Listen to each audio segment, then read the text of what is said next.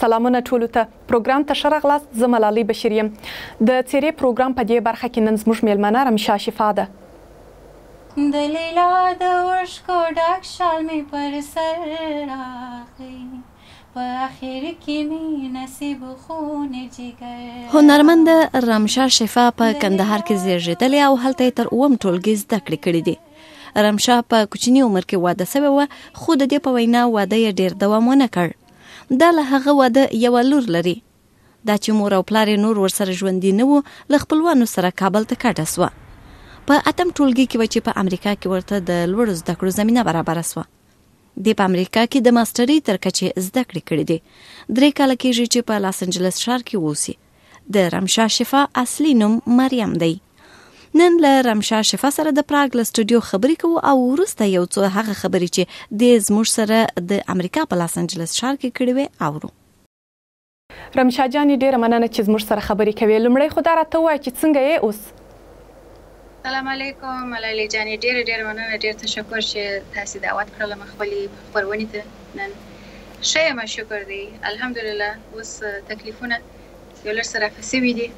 رمشا جانې دغه راته ووایه چې په دې وروستیو کې تاسې یو څو دانې ویډیوګانې خپرې کړې وې. په دغو ویډیوګانو کې تاسو هم او ستاسو منیجر هم یو څو خبرې کړې وې چې ستاسو سره هغه کم امریکایي سړي چې واده در سره کړی و، تاسو د لور د مخه یې پر تاسو باندې کسانو یې حمله کړې وه. بیا تاسو په دې ویډیو کې ویلي و چې دغه کسان د همدغه سړي دي. بیا تاسو پولیس ته راپور هم ورکړی و. اوس دغه قضیه څنګه سوله؟ دا سړی بندي سو که څنګه؟ بله و، دا ټوله مسله په هغه اوله ورځ باندې پولیس ته ورسپارل سوې وه، او زه هم اوس دا څو وخت کېږي، څو میاشتې کېږي چې په قانوني توګه باندې دا ټوله کیس مخته بیایم او 100% متیقنه یم چې دا ګټلې کیس دی. تا ویلي وه چې دغه سړي ته ځکه وهلی وې چې د ده ورور په افغانستان کې ستاسو سره کار کاوه او د ده ورور هلته وژل سوی و. تاسو خو د ده سره طلاق هم کړی و، نو دی بیا ولې درپسې دی؟ دا واضح دی، هغه ویډیوګانې چې زما پخواني خاوند نشر کړي وي، د هغه څخه واضح معلومیږي چې زه د ده لپاره ډېره یو ښه ماینه وم، یو ښه ښځه وم. په دا خاطر نشي کولی چې داسې کلن زما څخه لاس پرېولي. په هر رقم چې کېږي، هر موقع چې ورته مساعده کېږي، دی یا خپل واري کوي، هغه خپله حمله کوي. لیکن دا انسان تاسو ته شاید معلومه وي، هغه کس چې خپلې ښځې خپلې د باندې، یعنی هیڅ نارینه دغه نشي کولی چې کښته سي او ولویږي او دونه، یعنی معذرت غواړم، بې غیرته سي چې خپل د ښځې شخصي عکسونه میډیا ته پخش کړي او خپل ویډیوګانې جوړې کړي او زر رقمه نورې مسلې مخته راولي. دا ټوله د ده د عصبي تکلیف ښکاره کوي، ولې چې دی 12 که 14 جنګو ته تللی دی او نظامي دی. نو تاسو ته خپله شاید خلکو ته واضح معلومه ده چې دا رقم خلک چې 10-12 کاله په جنګ کې تېري، هغوی نورماله خلک نه دي. دا هر څه دې په ژوند کې تیر سول. آیا د افغانستان سندرغاړو در سره د خواخوږي یا د یووالي پیغامونه شریک کړي دي؟ پوښتنه یې کړې ده؟ هغه هنرمندان چې خپل لاس درلودي، چې زما د پخواني خاوند سره لاس یو کړی و، دا ټوله قضیه یې سره برابره کړې وه چې 10 نفر راولېږي. ما خوږ کې هغه کسان اوس مخ نه لري چې زما حمایت وکړي یا زما سره یووالی ښکاره کړي. هغه واقعي هنرمندان چې دي، صدیق جان شباب چې واقعا زما حمایت یې کړی دی او همیشه یې پر ما پوښتنه کړې ده که دا د شفاخانې ته خپل کورنۍ رالیږل و یا زنګونه و، هر نوع کومک خپل یې آفر کړی دی. او واقعا چې یو افغان دی، واقعا چې یو زه دغه ته وایم هنرمند، ولې چې دی ضرورت نه لري چې پر یو چا پښه کښېږدي او یو څوک پایمال کړي او خپله مخته ولاړ سي. د آریانا ټلویزیون نطاق دی فتح کمال چې هغوی زه د ډېر نږدې څخه پېژنم، د 10 کاله کېږي فامیلي رفتمات لرو. دوی هم زما څخه ډېر حمایت ښکاره کړی دی. ډېره مننه د دې دواړو څخه زه کوم. او نور هنرمندان چې واقعا خپل لاس ککړ وو په دې جرم کې چې مثلا زما شخصي عکسونه میډیا ته پخش کړي، چې بعضې ما سره تماس نیولی دی او زما څخه معذرت هم غوښتی دی چې معذرت ما منلی دی. زه نه غواړم زما د شخصي مسایلو دپاره د هغوی نوم خراب سي یا د هغوی ورځ خرابه سي. اگر چې ظلم یې زما په حق کې کړی دی، لیکن زه تر تېره یم. رمشا جانې تا یو څو اردو سندرې یا هندي سندرې دې هم ویلې وې، هندي غزلې دې ویلې وې، هغه یې راته زمزمه کړه لطفا. इन आँखों की मस्ती के मस्ताने हजारों है, मस्ताने हजारों है, इन आँखों से वाबस्ता, इन आँखों से वाबस्ता, अफसाने हजारों है, अफसाने हजारों है, इन आँखों की मस्ती के.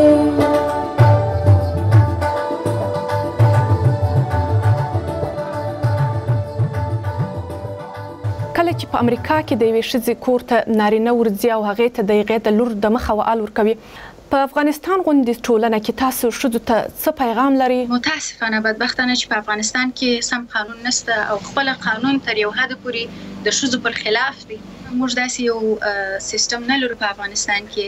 زما دغه ښځو ته د افغانستان هغه ښځې چې تر ظلم لاندې دي، زما پیغام دغه دی چې هیڅ وخت ظلم ته سر کښته نه کړي. واقعا باید د افغانستان ښځې لاس سره یو کړي او یو بل سپورټ کړي چې موږ ونه کړو هیڅوک نه راځي، هیڅ همسایه نه راځي چې موږ سره کومک وکړي. لور دې مکتب ته ځي، څو کلنه ده او په څوم صنف کې ده؟ زما لور د 14 کالو ده، نام خو ده. دا اوس یو کال وختي ګراجویټ شوله د 8م صنف څخه چې اوس های سکول ته ځي د خیره په 1.5 میاشت کې. او دغه بستا د پاره د یو لاس تراوړنې په معنا وي. زما لور نام خو ده، زه ډېر میډیا کې نشر کوم نه د دې لاس تراوړن کې چې د په دا څو کال کې، یعنی واقعا ډېره بااستعداده نجلۍ ده چې ماته استادانو ویلي دي چې دا شاید نابغه یي، ولې چې د فقط انګلیسي ژبه په 4 کال کې زده کړله او اوس دا د اوارډ واخیستی د انګلیش لیټریچر چې په ټوله مکتب کې د دې چې 2000 کوشنیان دي، 2000 شاګردان درس وایي. ډېر ښه ډېر ښه. په 2000 شاګردانو کې د انګلیش لیټریچر اوارډ ورکړي چې د دې انګلیسي د کالج لیول ده.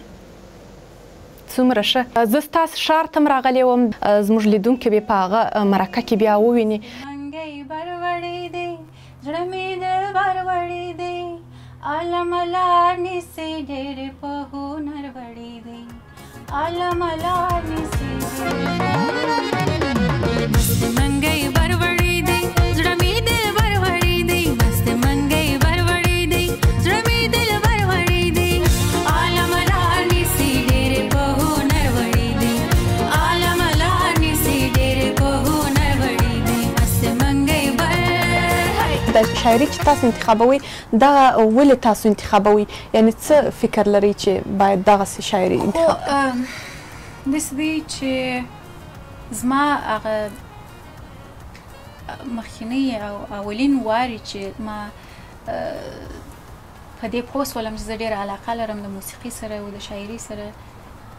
صرف موسیقي نه وه، ما اول د شاعري څخه شروع کړې ده. زه خپل شعرونه خپله لیکم، څه په پښتو یې، فارسي یا اردو یې، انګلیسي یې.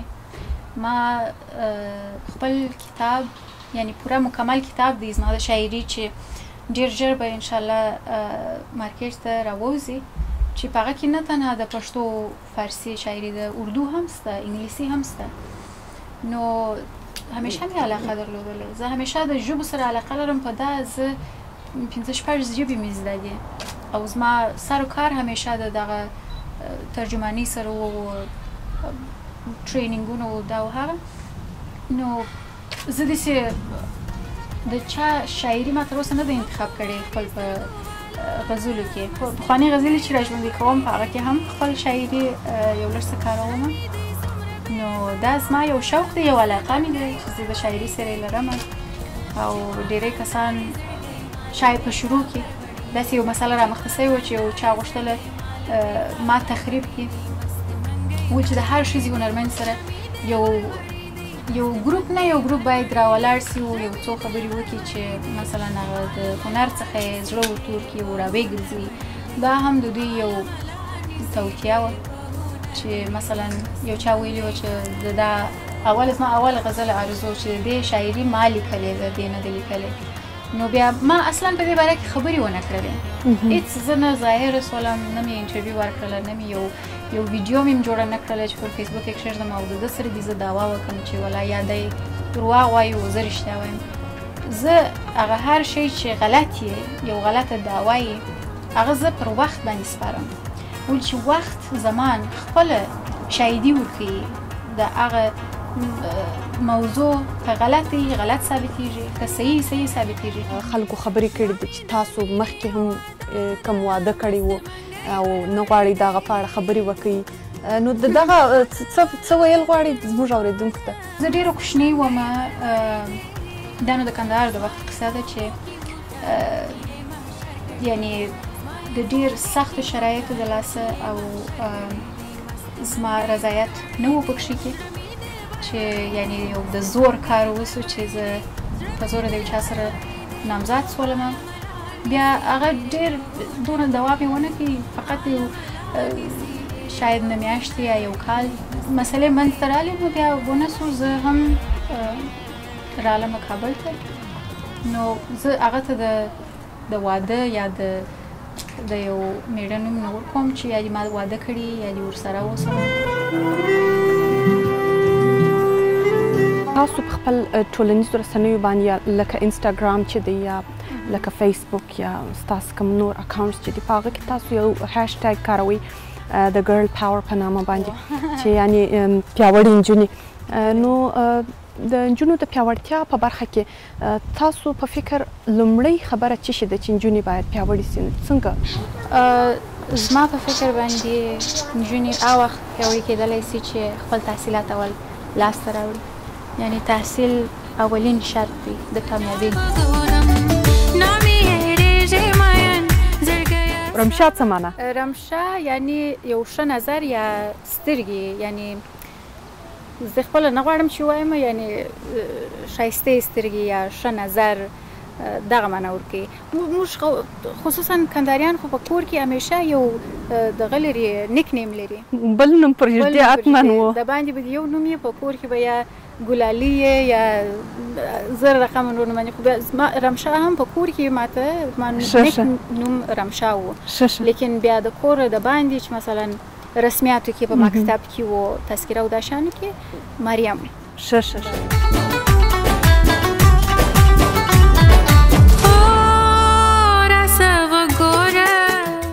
ډېره زیاته مننه رمشا جانې زه خوشحاله سوم چې ستا سره مې خبرې وسوې ډېره مننه ملالۍ جانې ډېر خوشحاله سولم بیا مې دې څېره ولیدله له تاسو هم ډېره مننه تر بیا مو پر خدای سپارم